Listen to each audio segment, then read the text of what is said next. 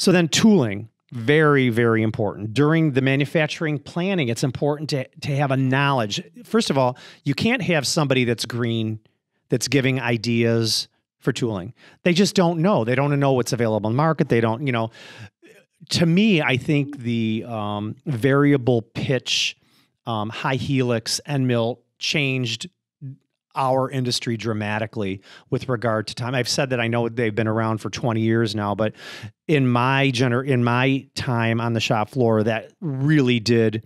That was the wow factor at that point. Yeah. I mean, there's been a lot of other things that have come out since then. Right. But nothing quite that was a big change. I mean, huge. Just geometry and grades of the carbide have just become, incredibly advanced, incredibly specific, and easy to use. I mean, when you're doing a production job, you can, instead of having to like offset a new tool, I mean, depending on what kind of tool that you're using, I mean, you can almost go to like 0 offsets for, changing out a drill head on a drill or something like that, or even like an end mill head. Absolutely. So that makes it easier to go from, a cutting tool failing to putting a new one in. Right. So, well, I have what type of tools run boom fast?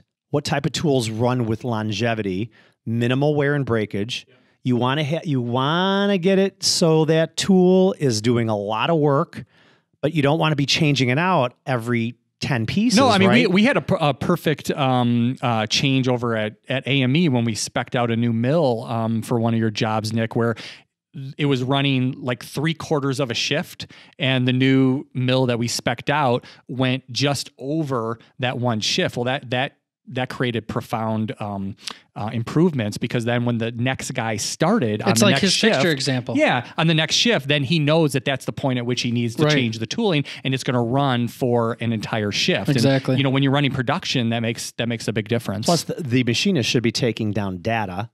This is when I put it in. I ran 100 pieces, and I'm looking at the end mill, and now it's pretty. Tired. Yeah, I mean, it is all about collecting the data and that continuous improvement, because I mean, like, you need to know, what your tooling costs are, how many pieces you're getting, and you need to make improvements on there, and being methodical about that. And hopefully, Jim, you and I can talk about that, and we can figure out how we could do that for your production jobs. But then again, you get the anomaly where they just told me the other day that they've been running it.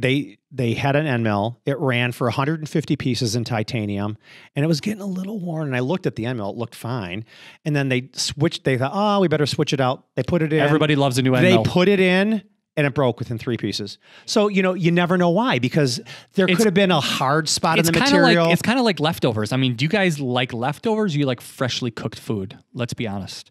You like freshly cooked food, right? But even so nobody wants a worn end mill. In his case, the freshly cooked food didn't work. They didn't even get to finish the meal. That's kind of a weird situation. I don't know. I mean, I have no feedback as far as that goes. Well, there's a lot of things it could be. It could have been. You know who taught me a lot about what you're talking about right now? And I got to give them a free plug because their content was so good. But Harvey Tool made a guide. Yeah, they do a great job with that. High efficiency milling. They made the complete guide to high efficiency milling, and it's all about taking less of a radial depth of cut and more of an axial depth of cut. So you're using more of the tool instead of just at the tip there. So. It depends on the I'm material. a work holding guy, right? So But I was really interested in this, and I learned so much from it. But I send it to the guys at Making Chips and the girls as just an awesome example of how they combined a bunch of thoughtful articles into one really nice guide. Yeah. So sometimes that's why you get the free plug, because your content was so good, Harvey Tool. Sometimes the notion is, you don't want to run it too fast or too deep because you think the cutting tool is going to fail. A lot of the geometries of these new cutting tools are made to go faster and deeper. Yep. And you want to be able to push it to the point, and even like the coatings and everything that go on it,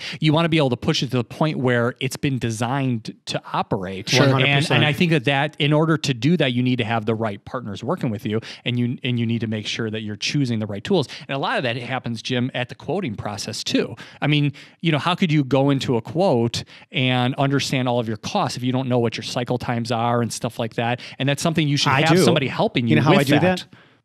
So here's what I do with the tooling costs when I'm in the estimating stage? It's not just the tool; it's the tooling cost, yes, but it's also what kind of cycle times can that tooling How would I ever know if it's a brand new? If it's I mean, I'm you guessing can estimate those things. No, I do. Yeah. I have to estimate the cycle time. But what I do with the tooling is I look at the material. If it's 303 stainless steel, if it's titanium, if it's D2, if it's 15.5 stainless steel pre-hardened to 35 You should be Rockwell. using a different tool. The same tool for like those different, they should be different. They should definitely be different.